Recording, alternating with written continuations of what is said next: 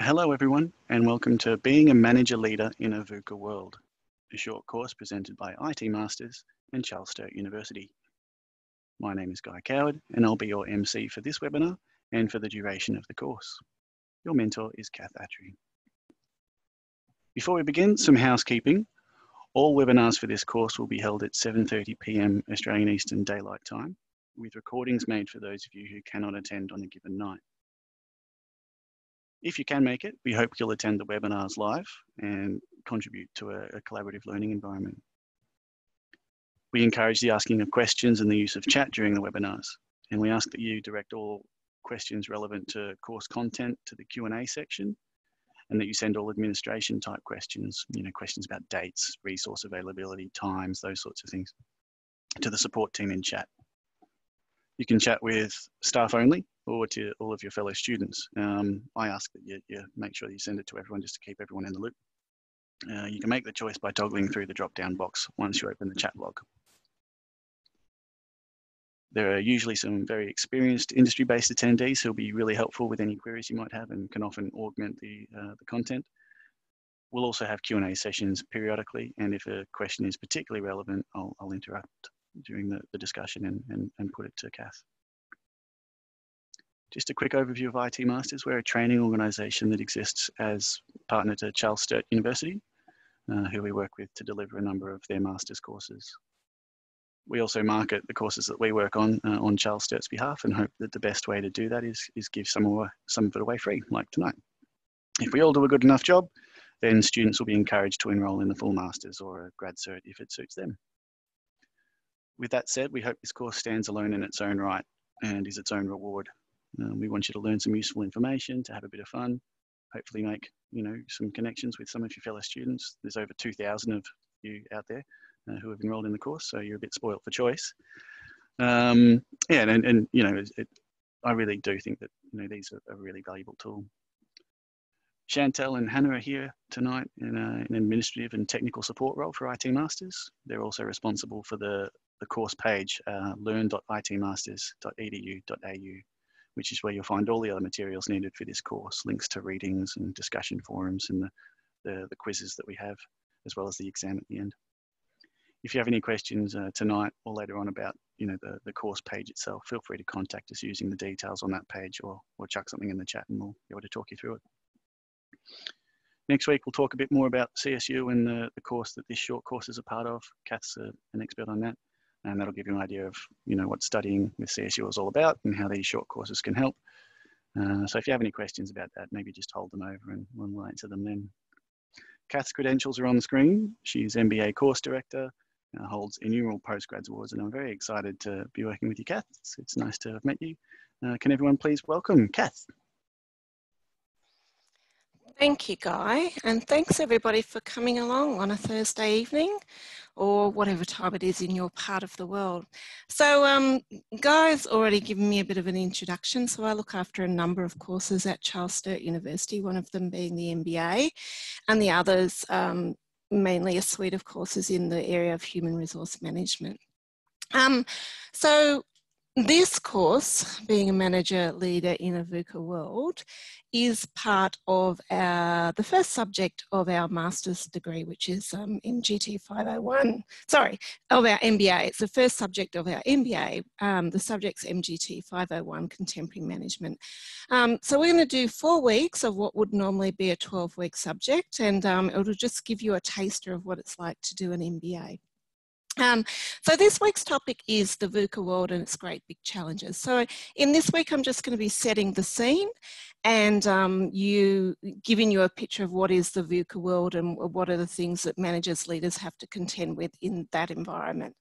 And I always like to start off with a bit of a Dilbert cartoon because I think Dilbert really brings management down to sort of something human for me. So I love this little quote here. And it really just illustrates that for every challenge, there's an opportunity. And you know, in complexity and volatility and transformational change. Obviously, sometimes it's very painful, but sometimes some really great things can come out of it. And there's a couple of sort of examples that I think could be illustrative of that. So years ago, when supermarkets first started coming in to, you know, areas, so we're talking 50 years ago or more, a lot of small businesses were really impacted by that. And my uncle was a butcher in the UK, and he had his own butcher's business, and eventually had to close it because he, you know, couldn't keep up with the supermarkets. So he closed his butcher shop and he got a job at Sainsbury's. And he said, I wish I'd done it sooner. It was so nice of him to be able to just work 9 to 5 or whatever the hours were, have a guaranteed income, just have a set duties. So, you know, sometimes change isn't bad, and change can actually bring you a better life, but sometimes it can be very challenging. All right, so I'll just talk briefly about this, only 2 slides, and then next week, after the webinar, we'll stay back, Guy and myself and maybe a couple of others. And if anybody does want to ask about studying a master's at Charles Sturt, then I'm happy to talk about that then. I just want to highlight that there's basically there's 2 pathways to the master's. The first is, and an MBA in particular, is that you would have a bachelor degree and then a set amount of industry experience, and you would be admitted into our master's, and it's a 12-subject program. But these days, not everybody that comes into the master's already has a bachelor degree. And so what we generally say is if you have some post-secondary qualifications, so some post-high school qualifications, combined with, I mean, most of you would probably have a solid 10 years or more industry experience. But what we're looking at is the last 5 years where you've got some team leader experience, some discretionary decision-making experience, some judgment, some planning, that sort of thing. So we want to see that you are moving into more of a supervisory senior level. And then that would be what we'd look at that in combination, the 2 of those, and generally that would grant you entry into what's called a graduate certificate. And at Charles Sturt University, we take you into the graduate certificate. And if you like, that's a test to see if you are able to cope at postgraduate level at university. And so you do the 4 subjects of the graduate certificate, and if you pass all 4 of those, you can move on to the master's. And the good news is you take those 4 subjects with you. So you actually then just complete the final 8 subjects to get the MBA or other master's qualification. And just briefly, what it looks like at Charles Sturt University, if you're looking at MBA, the first 4 subjects are contemporary management, marketing management, accounting and financial management, and business strategy. And that's fairly standard that an MBA would have that broad-based general management subjects. From there, we actually give you a bit of flexibility. Some universities will require you to do economics and finance and certain other subjects. We actually think that it's up to you. So if you're actually working in banking or finance sector, you probably don't need to do a basic finance subject. So you'd be much better off choosing subjects that are going to extend your knowledge, not repeat it. So we do give you a bit of flexibility in what we call the restricted electives. And then lastly, you can finish off with a specialisation or not. It's just up to you. We do have specialisations in accounting and finance, business analysis, educational leadership, entrepreneurship and leadership, human resource management, IT, leadership, project management, where we offer 4 subjects that are delivered through IT Masters as part of the project management specialisation. Then there's marketing, public sector management, and social impact. So that's a really brief synopsis. I won't go into it any further. If you're interested, you can get in touch with us, or you can stay behind next week after the webinar to ask questions. And the admin team will also field any questions regarding the course to me as we go along. All right, so I'm going to start off with this slide, which is about the VUCA worlds. So let's talk about what is VUCA. This week, as I mentioned, we're going to set the scene and talk about what are the great big challenges that people are facing in the business environment now. So VUCA stands for volatility, uncertainty, complexity, and ambiguity. And it was a term first coined by the US military at the end of the Cold War. So that makes it about 50 years old now, which is interesting that even then they were looking at this change as being something really complex and difficult to deal with. But in our world, in the business world outside of the US military, it really gained traction in the early 2000s, because that's when things really did start to speed up. So volatility is, that's about the speed of change in an industry or a market or the world in general. And the more volatile the world is, the more faster things change and the harder it is as managers and leaders to plan and respond to those changes. And then uncertainty refers to the extent to which we can confidently predict the future. So in a truly uncertain environment, it's really hard to predict. So you don't really know what you're going to do and whether what you're proposing will work. So the more uncertain the world, the harder it is to predict. Complexity refers to the number of factors that we need to take into account. So in the old days in Australia, we might just have to worry about the Australian economy and what's happening with the population and trends in the Australian market. But nowadays we have to think about all of the other impacts that are relevant to our organisation. So it could be that things that are happening in China might impact us, or it could be that the technology is really changing. So increasingly organisations and their environments that they face are becoming more and more complex, highly complex. And so it's hard to then analyse all of the particular scenarios that you may face when you're planning. And lastly, ambiguity, and that really refers to the lack of clarity about how to interpret something. So if a situation is ambiguous, then the information is incomplete, or it might be contradictory, or it might be too inaccurate to draw conclusions. So this is the world now, and this, in some ways, there's always been instances of this, but I think what we're seeing is more and more this is the environment that people are facing. So disruption and volatility have occurred in the past. The Industrial Revolution was a huge period of disruption in human history. But what used to occur after periods of disruption was periods of relative stability. And so what we're seeing now is that organisations are facing a number of great big challenges, and the ability of managers to plan, organise, lead and control, which is their main functions, is becoming harder and harder. So I'm going to take you through those great big challenges, but we might just pause and ask our poll question, Guy. Okie dokie, I'll put that on now. Poll 1 is on transformational change. Have you been involved in the transformational change process in the workforce? I'll launch that poll now. We've got yes, no, and unsure, just in case. And you should all be able to see that just on your screens. Oh, wow. I know, it's amazing, isn't it? Overwhelmingly, yeah. Overwhelming. And yeah, and that's it. We're all facing constant change, and we feel like we've got change fatigue, but it's not going to go away. And so I suppose the thing is that we have to really think about, okay, what can we do? How can we cope with this? And knowing a little bit about it, I think, helps as well. All right.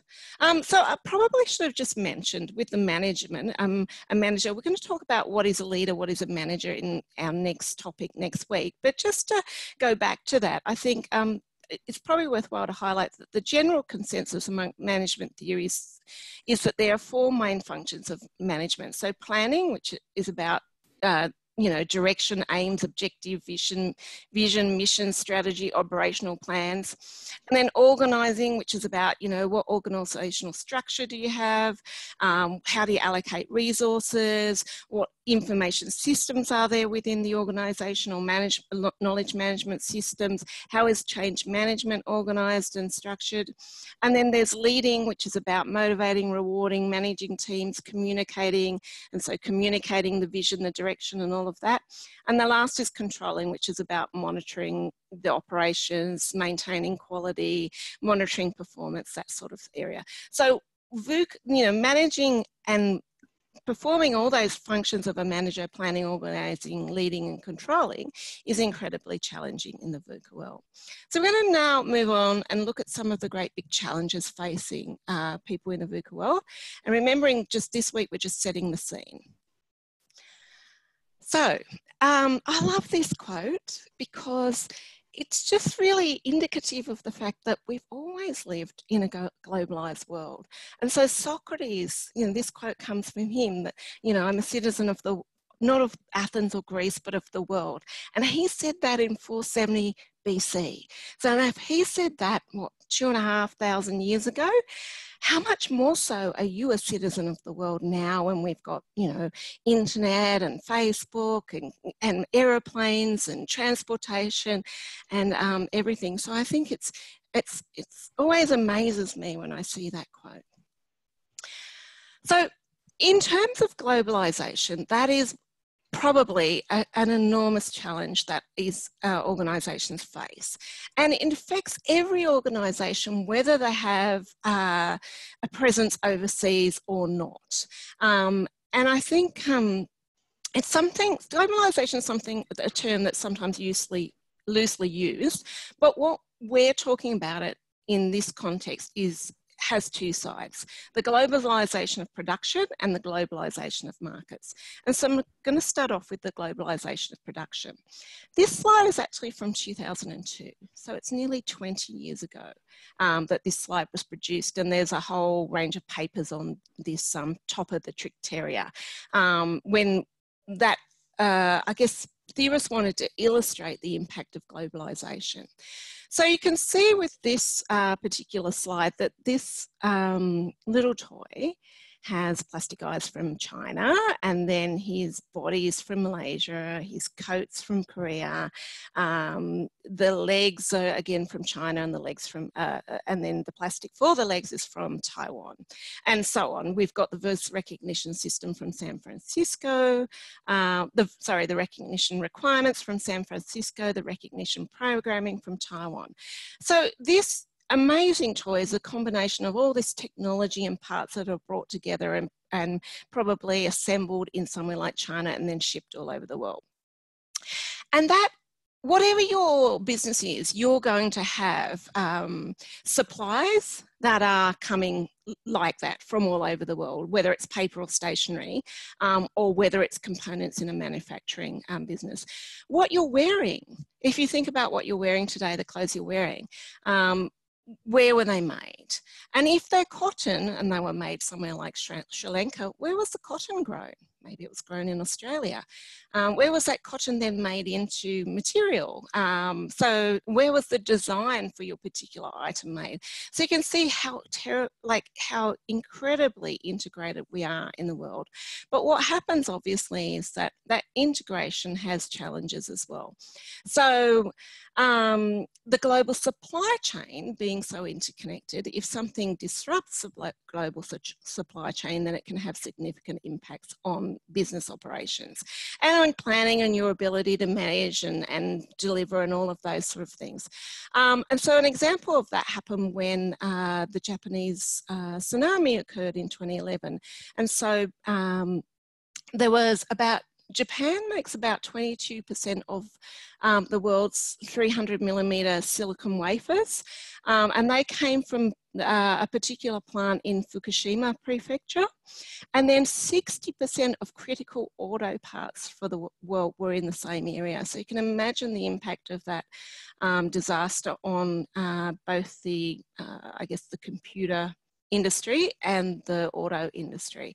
So you can see that globalisation of production and the fact that we're so enmeshed in the global world has a huge impact on organisations.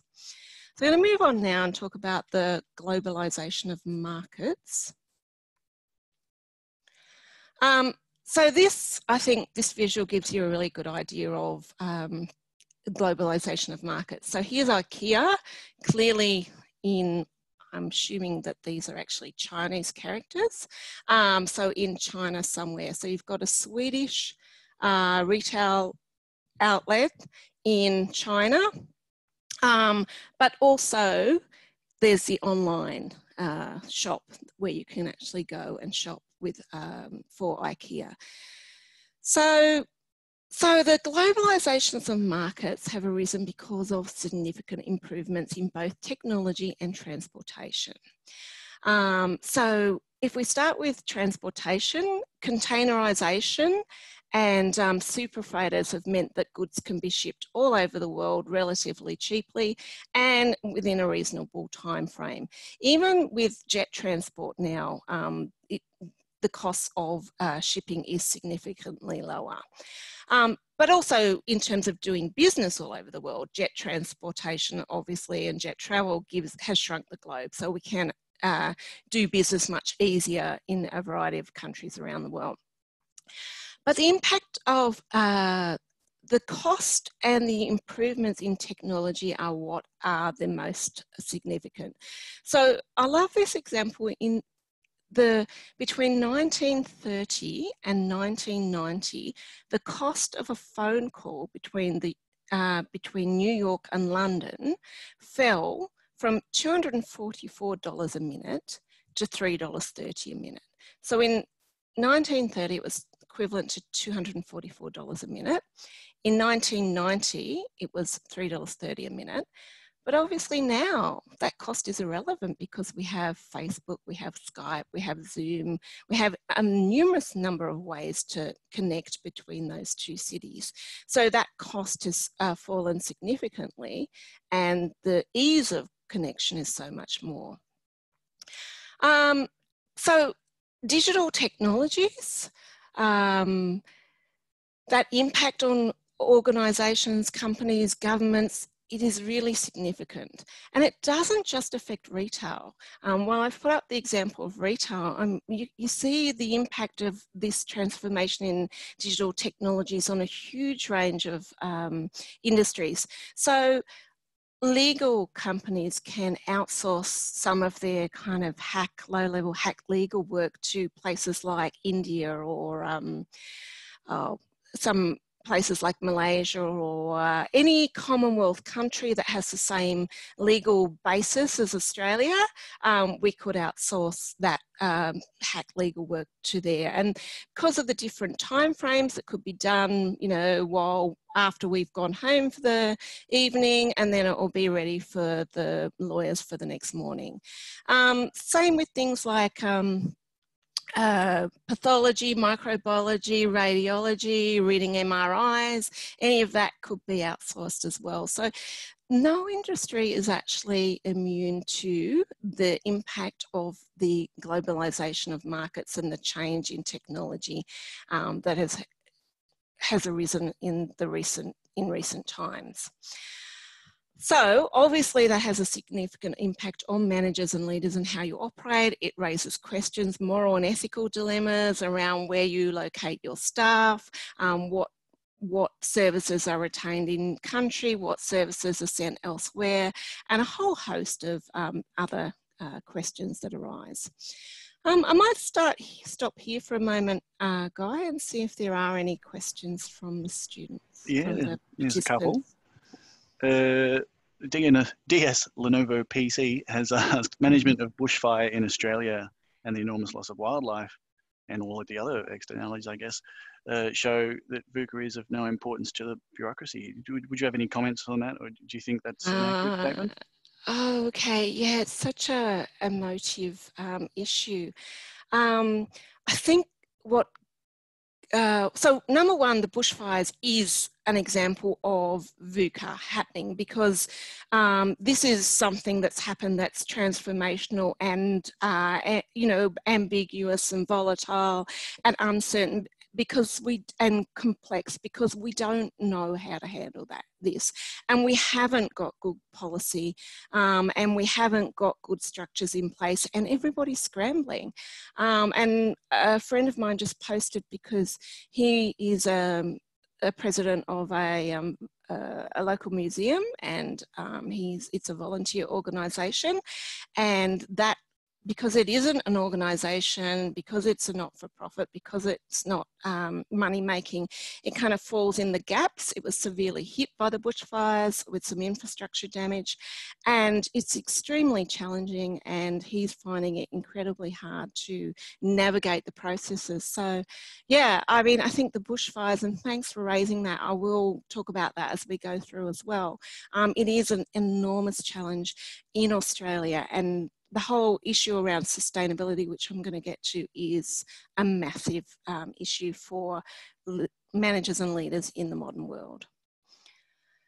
So Guy, another question? Alrighty, we'll go for another one from Richard this time. When starting up a business from scratch, in what ways are invoices managed? Money or goods from the supplier sent first? Is that within the scope of this? And I guess I think you need to ask an accountant. Yeah, but we can maybe tailor the question. We can say, well, if you're starting up something, is there any, like, is it important to keep in mind VUCA things? Is there anything you can sort of do to prepare for it?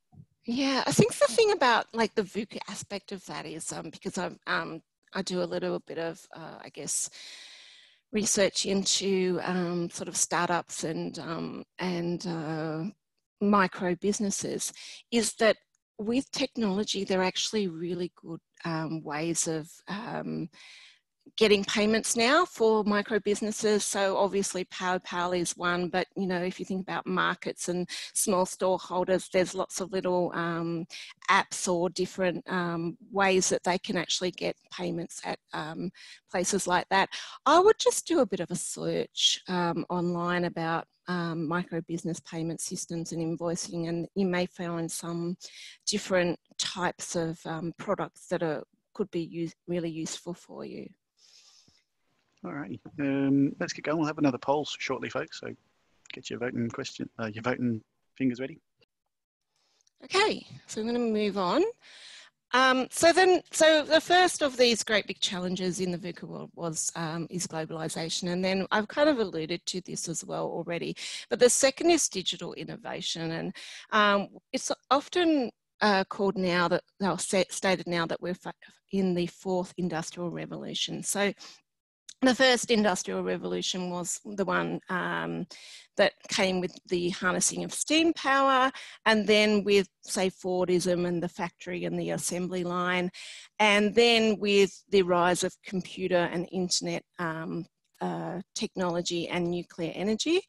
But now we're in something that's much more integrated. So what we're seeing is this integration of things like cloud computing, mobile devices, Internet of Things, advanced human-machine interfaces, 3D printing, smart sensors, big data analytics. So it's enormous, and it just is a huge challenge for organisations. I think that you know, all of those things like AI, machine learning, coding, robotics, sensors, cloud computing, nanotechnology, they all put challenges out there. What do we go with? How do we use it? What's worthwhile to adopt? Are we adopting quick enough? Are we being left behind? So what we do see is that, and what can be quite frightening, is that some of these technological innovations can have quite rapid and pervasive impacts. And so firms who don't act can sometimes find that they've been left behind. And then there are also, you know, radical changes to business models that are also upending old structures. So things like Uber, Netflix, which are use technology but new business models, which really have made a difference, you know, and disrupted, say, the entertainment industry and TV and, you know, films and all of that broad entertainment industry, or the taxi industry, and of course Airbnb with the hotel industry. So the thing about, I think, with this disruption, it works if the solution is elegant, simple for the customer, but solves numerous needs for them. So with mobile phones, obviously, they're so useful because they combine, you know, camera, banking, everything you need in one particular little gadget, whereas before we used to have to take everything separately with us. So I think that this whole fourth industrial revolution is a real challenge. How we use analytics is also a real challenge, but there's great steps in this, and there are some really innovative things happening in data and data analytics. And we've got a team of people, some of you may have been attending the other MOOC that was run by IT Masters on data mining, and that was run by a couple of my colleagues in the School of Computing and Maths. And they do great stuff on using data analytics to be able to hone in on things like health aspects, so to be able to identify predictions as to which people are more likely to develop Alzheimer's, or what sort of things might be needed to be implemented for water storage. There's a whole range of great usages of data analytics, and it can really improve our service delivery. So I think that's obviously an area where organisations should probably try and invest and direct some of their energies. And so futuristic examples of how the whole connection of this fourth industrial revolution and how it might play out. I've got this little anecdote. So it's a world where your toilet bowl tells your fridge that your cholesterol's too high. Your fridge in turn adjusts your shopping order for dairy products that week, which are delivered to you by an automatic vehicle or a drone from a grocery warehouse. But it also sends an alert to your healthcare AI, whose database monitors your cardiovascular system. And that AI in turn liaises with your Home Hub chatbot facility, which tells you to stop eating so many high-fat items and make better use of your gym subscription. So that's the kind of futuristic type application of all of these sort of things. But we're not there yet. In some places we've made great strides, but we haven't really got all the way there. Yeah, I must say, Guy, I'm not really going to get my fridge to do my shopping for me. So I think the thing about it is that you can see that innovation has actually had an impact on businesses in the global marketplace, and that some business models have become very powerful. And so Amazon, Uber, Airbnb, they're really illustrative of some of these changes. Okay, should I, I was just going to say, can anybody else think of any other sort of examples of things that are happening in their workplace in the, in relation to any of these activities that we see as components of the fourth industrial revolution? Yeah, we got some stuff from the chat. Leonie's talked about Afterpay and ZipPay as an example. Yeah. Absolutely. MOOCs. MOOCs, they are disruptors. They are. Yeah, it's. I can't think of anything that really isn't. No. Okay, so I think we had a poll here, didn't we, Guy? Yeah, I'll just pull that one up. Poll number 2. So for this one, it was sort of which sector are you working in now? And I just took a standard list and chucked it in there, so it might not be too useful, but I did my best. Which sector do you toil away in? And I've just got a few there, all the major ones you can think of. And apologies if yours isn't listed. A lot of IT people, so I'm probably telling people, I'm telling my grandmother to suck eggs, I think. I'm teaching my grandmother to suck eggs. Okay. Yeah, most of the people we have on our sort of list of people like that we talk about these short courses to are IT, of course, because of the courses IT Masters runs. But yeah, it's really good to get other people as well. Really broadens the discussion, so that's good. And you people are actually incredibly important for our future. Yes. Driving the change. Yep, driving the change. Okay, all right. Okay, so I grabbed a lot of these headlines in 2016. You can actually see that 2015 and 2016. And I was looking at it today thinking, that's quite interesting. So I went back to see what 5 technologies would disrupt healthcare by 2020.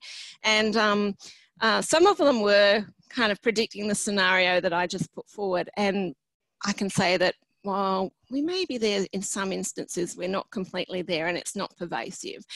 So I was a little bit pleased to see that some of the predictions hadn't come to fruition, but some of them are really good. Obviously, things like Alzheimer's with home care, you know, if you've got the facility to manage people who are at risk of, say, you know, potentially harming themselves or getting themselves in a situation where it could be dangerous, I think, you know, those sort of systems can be very useful, but obviously there's that sort of ethical grey line about what extent do we go with any of our technologies. So digital disruption, it does impact on most industries.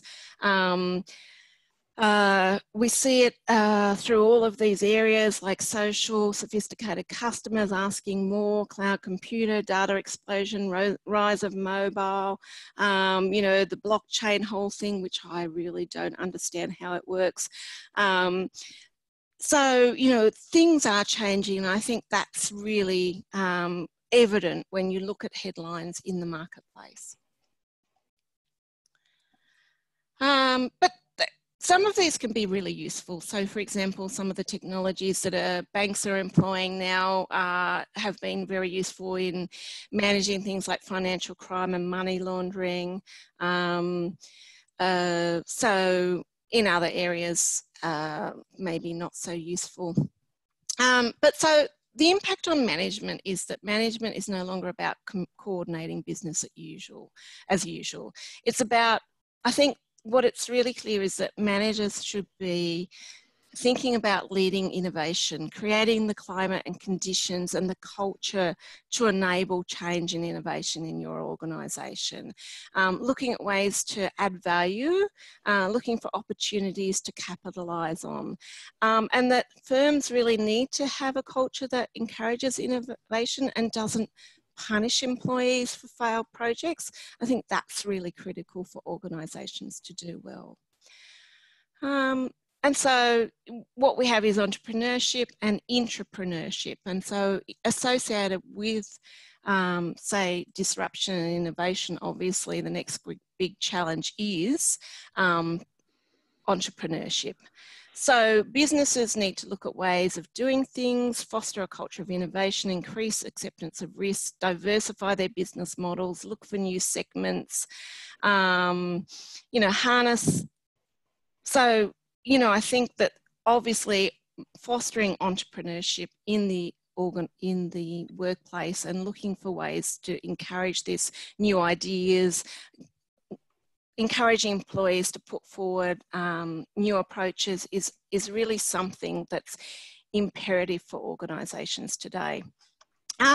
This was, again, just some screen grabs about what's going on. So a few years ago, when we still had Malcolm Turnbull in government, you know, the whole National Innovation and Science Agenda was born, and so we were in the ideas boom, and there'd never been a more exciting time to be Australian. I think post bushfires, it's probably a different narrative that we're facing, but you know, the whole focus was on startup and entrepreneurs, universities investing in incubators, getting investors on board, seed money into new businesses, all that sort of area. And we saw all these new startup incubators happening and occurring in Sydney and in places like major regional towns. And so at Charles Sturt University, of course, we've got a number of incubators. We've got an ag tech incubator in Wagga Wagga, and then we've got Senwest Innovate here in Bathurst.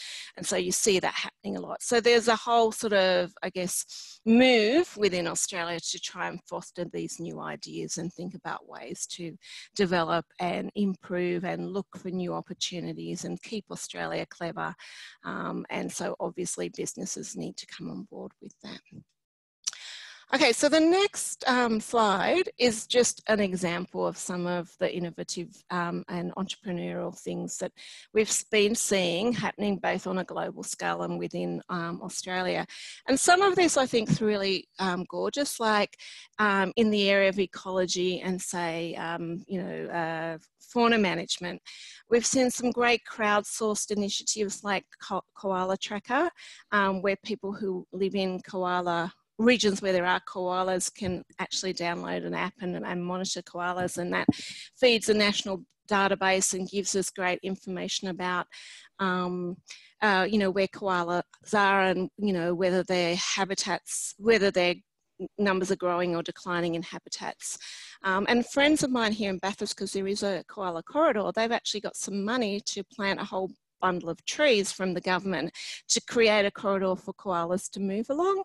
And that's as a result of some of the national data that's being gathered around koalas in their areas. And of course, the other one, I don't know how many of you might have been involved in that. I was involved in it this year, was the Aussie backyard bird count. And that happens every year where people download the app and they just spend an hour in their backyard and then they record any of the birds that they've seen. And so you can see that 3,381,768 birds were counted in 2019 as a result of that Aussie Backyard Bird Tracker, which again is a great way of, you know, crowdsourcing labour and knowledge and data and input and getting some wonderful outcomes at a very low cost. I think these are going to be really vital post-bushfire, so if people can get involved in any of these initiatives and help out with this sort of thing, that'd be fantastic. The other things I think that are really interesting on the side of innovation and entrepreneurship are new areas like peer-to-peer loans, obviously the collaborative economy, so things like Airbnb, but not just Airbnb. There's things like tool share, yard share, so in places, I'm not sure if it happens in Sydney, but I know in places like UK and major cities in Canada, if you've got a backyard that you're not using, somebody can actually come and, you know, plant vegetables in it or something, and then you can get a share of the crops because you're giving your land for nothing. And then there's tool shares because, you know, if you buy a drill, you probably use it for 10 minutes once a year or twice a year. So there's whole places in major cities where you can go along and just hire or share a tool. So there's all sorts of share economy type things, which are ways of trying to improve and, you know, reduce consumption, share resources, and of course things like Airtasker, photo and image sharing, Spacer, which is about office sharing. All of those are great new initiatives and new ways of doing business as well. And I'm just wondering how many people have heard about Flowhive. That was a real big thing a couple of years ago. My parents used to keep bees, and I actually have been involved in trying to extract honey from the frames that go in the beehive. So basically you have to get this frame out and then you have to take the wax off the top layer of the honeycomb, and then we had a centrifugal sort of drum where we spun out the honey. And so the process was quite labour intensive. And this Flowhive, actually you just have to turn a knob and the honey flows straight from the hive into a jar. And they promoted this as a new innovation online using social media and using crowdfunding sites and using video, because obviously video is a great way to sort of like promote your social media, your crowdfunding activity. And in 6 weeks, they raised a record-breaking $16.9 million. And so far, they've sold 51,000 hives to over 130 countries. And this is just a backyard operation, or it was when it started. So I think these are great examples. And of course, most recently, we've seen the crowdfunding for the bushfires and how absolutely astounding Celeste Barber's crowdfunding campaign has been, with over $51 million raised so far. So there are some great examples. And so I think the question was, Guy, did other people have other examples? Were we going to ask that? There have been a few. I'll just launch a poll asking whether you have been involved in a crowdfunded or crowdsourced business initiative, and that's yes, no, or unsure. People have been talking about Facebook groups they're a part of. For example, a Buy Nothing /Give Facebook site for the West End in Brisbane. Oh, great. Yep. People are really excited about Flowhive. It was Flowhive, was it? Yeah, Flowhive. Yeah, amazing. Most people haven't yet sort of been involved in those sorts of things. 70% no, and about 28, Okay. 29% yes. There's also, I think you can do online volunteering as well. There's all sorts of stuff. So I think these are great ways that, people can get involved in great new initiatives. But from I suppose if we go back to the manager leader aspect, it's, I think just looking at maybe simple, elegant ways that you can actually improve outcomes in your organization. I love Google, Google Forms, because I've got always on feedback on any of my courses where students at any time can just jump anonymously onto these Google Forms and give feedback on the course. So I think that that's really useful. And I always check it and, promote it sort of a couple of times a year. So that's just one little initiative that I've introduced as well to try and sort of use technology to improve our practice. And we'll do that in this short course as well. Yeah. Interesting point from Paul in the chat. Yep. Flow hive is incredible, but often real beekeepers talk about the health of bees and the ability of the old style hives to teach about bees. So I guess in any sort of change, there's going to be the risks associated with it and downsides and all those sorts of things. Yeah. I suppose we'll be talking more about that in future weeks. Yep. Okay, yep. Cool. Okay. All right. All right, so obviously another great big change, which is part of disruption, great big challenge, sorry, which is part of disruption is artificial intelligence. And so fortunately, Skynet hasn't taken over. I can't remember what the date of that in the movie was, but I know that November last year was the date that we were all supposed to be mixing with replicants, but yes. So I'm sure that's going to pop in the chat.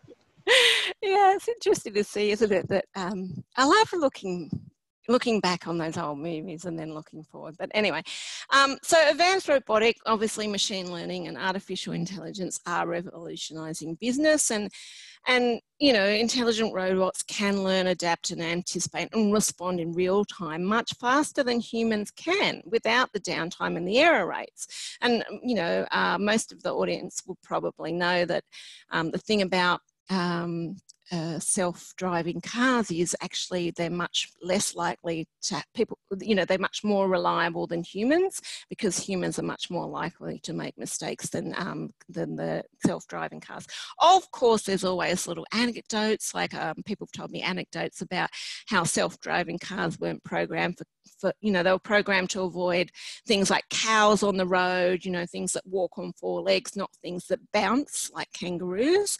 But all you have to do is then, once that is learnt and can be programmed and adjusted, then the self-driving AIs can adapt and adjust. So the reality is that these systems don't need to be perfect. They just need to be better than humans. And it is already occurring in areas like agriculture, manufacturing, mining. I mean, self-driving vehicles in mining is huge, the use of them.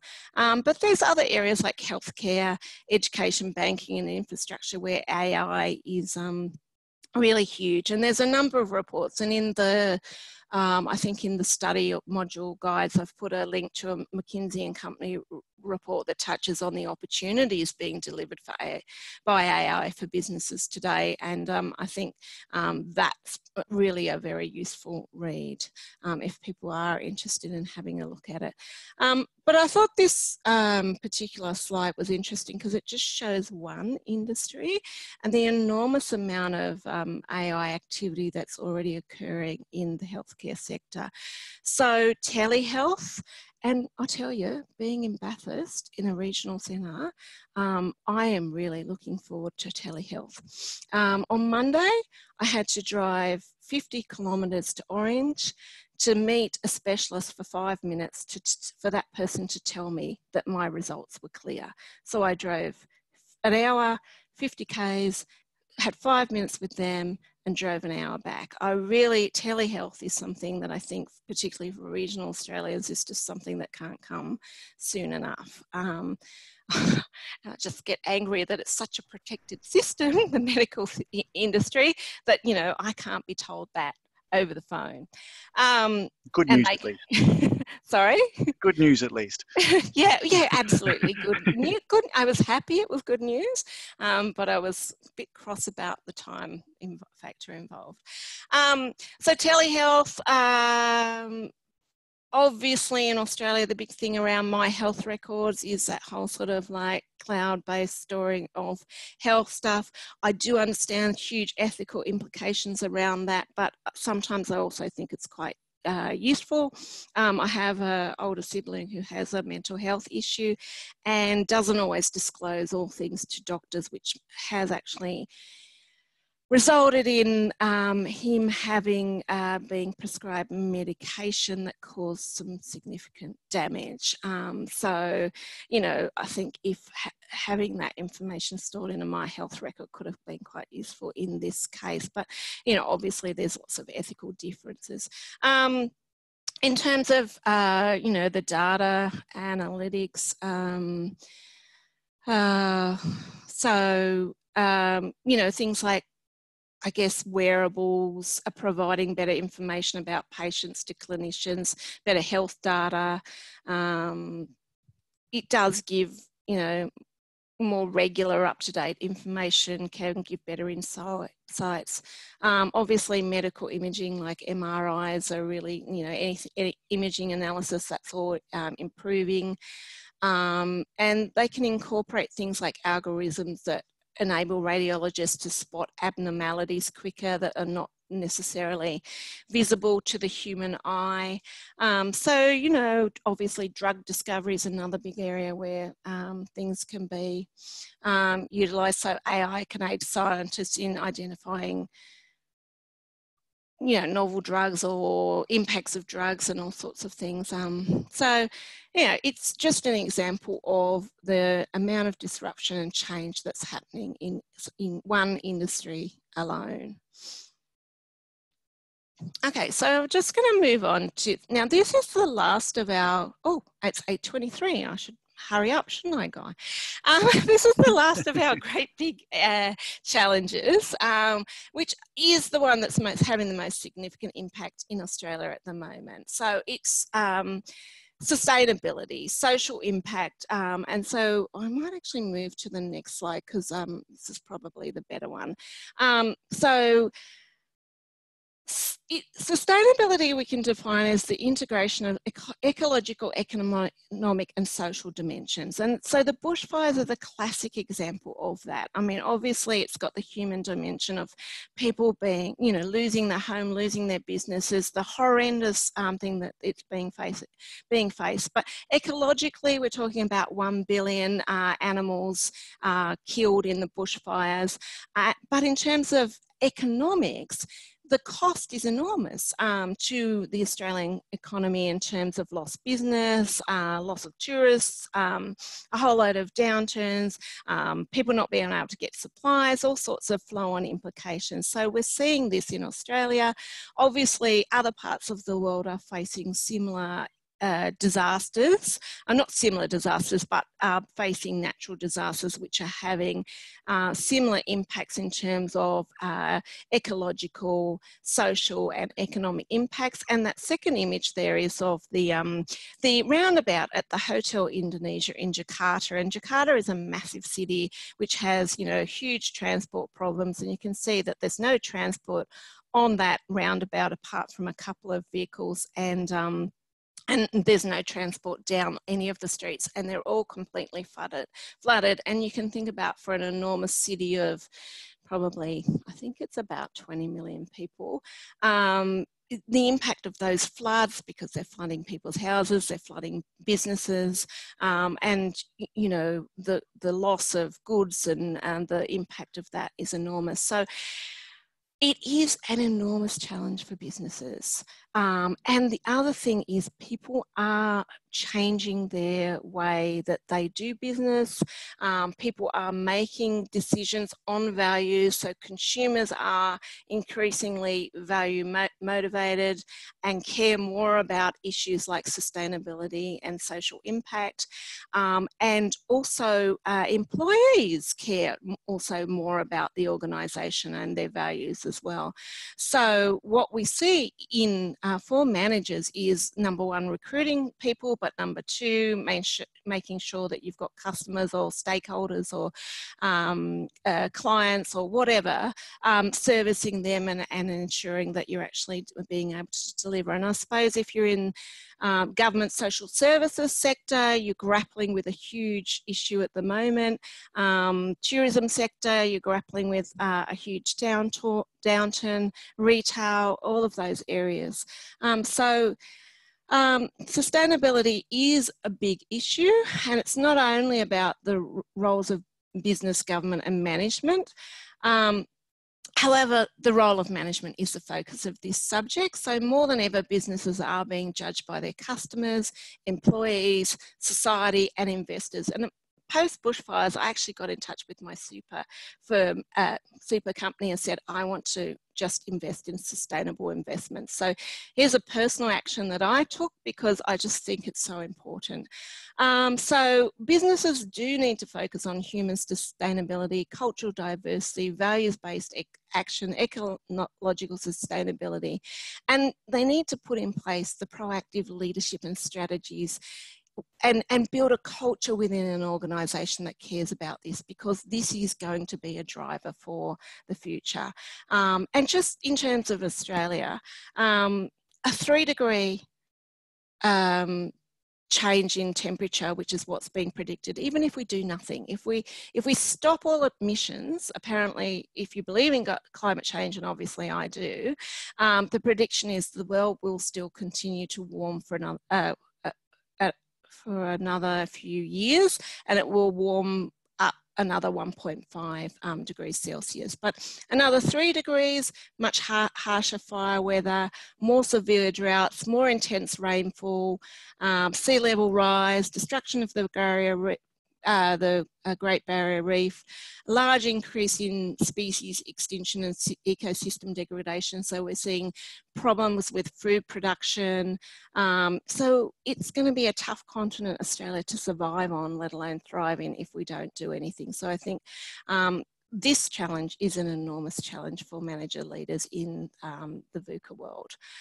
And so just because it's 8:29, I'll just go back to this one. And this is a interesting slide because it just shows you the rise of social entrepreneurship. And what we're seeing is a big rise, particularly amongst millennials, in what we call businesses with a cause. And so these are some of the examples that I've kind of gathered in the popular media. Being conscious of the time, maybe we just quickly run to any questions or comments. Guy? Yeah, there's quite a few questions and comments. I'm happy to run a little bit long. You know, it's the first week, and it's a free course. So if anyone needs to head off, that's totally fine. If you're happy to hang around, Catherine. Yeah, hang around. Yeah, great. Okay, well, there's a few. A couple about the 5th Industrial Revolution. They're sort of asking how will it be determined and what is it and those sorts of things. I don't know. Yeah, that's the point, right? We don't know yet. I'm going to have a look at that 5th Industrial Revolution. Yeah, and are they sort of, you know, defined revolutions? You know, the 3rd flows into the 4th sort of thing? I guess it's just about framing what's happening.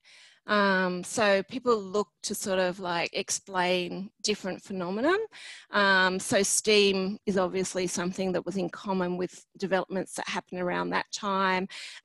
So you had the Industrial Revolution where people came off the land and into the factories, and so you sort of move away from the artisan economy into the more sort of like manufacturing economy, and then then you had Fordism and the what do you call it, the breaking down of production into component parts, so the assembly line, and that really sped up the speed with which goods could be produced. And so, you know, the whole sort of like change of industry around that. So instead of within manufacturing, one person making a whole garment or a team making a whole car, you had people just putting on the wheel or just sewing the collar. And so that assembly line is something that framed the way people do business. And then obviously technology came along and it framed the way people did business, so that we could use computers and connection and do business in a different way. And now obviously we've got AI and robotics and all of those things, and it's framing the way we do business. I don't know what's going to frame the way we do business in the future. Is it, you know, global, you know, issues and disaster management? I don't know. Yeah, I don't know. I guess that, yeah, there's a whole heap of maybe answers to questions. For example, there's a couple here about malicious actors and how VUCA will handle those, whether it's a state actor or you know. Oh people, yeah, like Putin. I've been listening to an excellent podcast on ABC One as Russia, if you're listening, and it's just phenomenal the amount of interference that Russia's having in Australia, in the UK, in the US. It's just and in Europe, in the EU. So amazing. Yes, malicious actors. It's yes. That's a whole phenomenon that. How do we deal with, and what is the future? Who knows? Yeah, and same I like to think. hackers. I like to think the humane side of the world will prevail. Yeah, cyber hackers. Yeah, I mean, it'd be good to use some of them to bring down Putin, wouldn't it? But yeah, crowdsource that, everyone. That's the takeaway from the course. But the moral thing is we can't do that because we can't condone it. That action, you know, it's that whole sort of, you know, history's written by the victors sort of thing, isn't it? Yeah. Okay. We've got a course-related question. Can I ask Kath which is better? We'll maybe wait for that one for next week. Or I can answer it by email or something. Yeah. You've got all of our details on the course page, so just chuck something across and we'll get to it. Also, probably a good time to say if any of the questions we don't get to or unable to fully work through tonight, you can chuck it on the forums in the course page. They're a great way to sort of continue the discussion after the webinar finishes. Interesting question from Jonathan. Again, talking about, you know, the fourth industrial revolution. A company's now built to last or built to be sold, and I guess that goes again to the question of, you know, what humanity and what the point is. And but I think that's always happened though, Jonathan. So you know, it has always happened, and we've seen lots of examples of that. So James Squire beer, I think, is that an example where that was bought by one of the major. So in, say, the alcohol industry, if a small brewery comes up and has a lot of success, then often it's acquired by a bigger brewery, and then their products are brought into their portfolio. You know, I gave the example of my uncle in the butcher situation where, you know, now it's in the supermarket, a lot of that sort of stuff. So inevitably, those sort of things always happen. And yes, you will see businesses being created and then sold.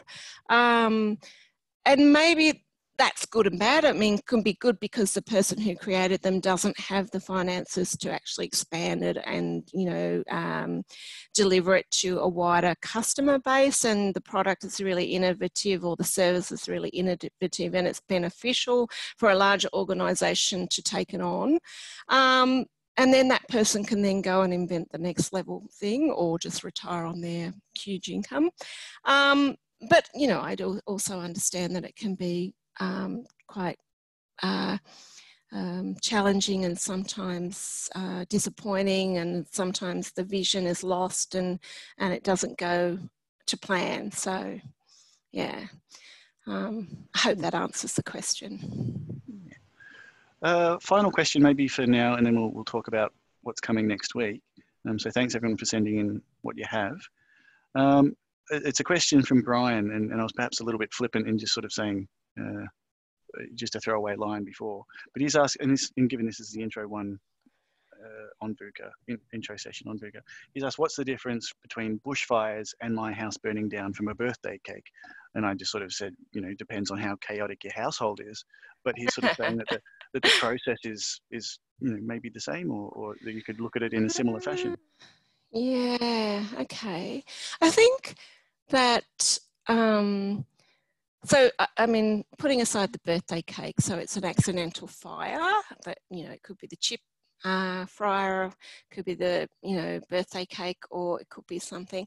I think insurance companies have knowledge and processes around sort of insurance claims that are sort of business as usual. But bushfires are acts of God, I suppose. If you know, how are they classified by insurance companies? The scale of it. You know, some of the anecdotes that I've heard is that if your house is completely burnt down, then it's easier to claim than if it's partially burnt down, because that's more complex. I guess in reality, it's not that much difference, except that your house burning down hopefully is just your house burning down, and it's not your whole community being wiped out by you starting that fire in your house, and you know, cutting roads and access and electricity and water and all of the things that have happened to some communities. So that's what makes it, and also the fuel in your house, I suppose, is contained within the walls, and wind doesn't come into it. Whereas in external, you've got wind, you've got all sorts of weather, you've got the bushfires creating their own weather pattern, you've got all types, different types of fuel. So you've got much more variables, so I think it's much more complex than your house. Thank you. Is that yeah. taking a serious slant on a flippant question? Yeah. Yep. Yeah, and then, you know, again, something you can debate all week in the forums. Mm-hmm. So what are we chatting about next week? Yeah, so next week we'll look at leadership and what sort of leadership we think, or I think, or theorists think that is useful and important for to really manage effectively in the VUCA environment. Awesome, look forward to it. Thank you, Hannah and Chantel from IT Masters, for coming along. Thanks all of you lovely folk who listened along, and to everyone listening to the recording later on. And Kath, thanks so much. I'll let you sign off for tonight and speak with you next week. Thank you very much, Guy, for your support and the team. And thanks everyone for coming along. I'm amazed to have so many people at this session. All right, bye-bye.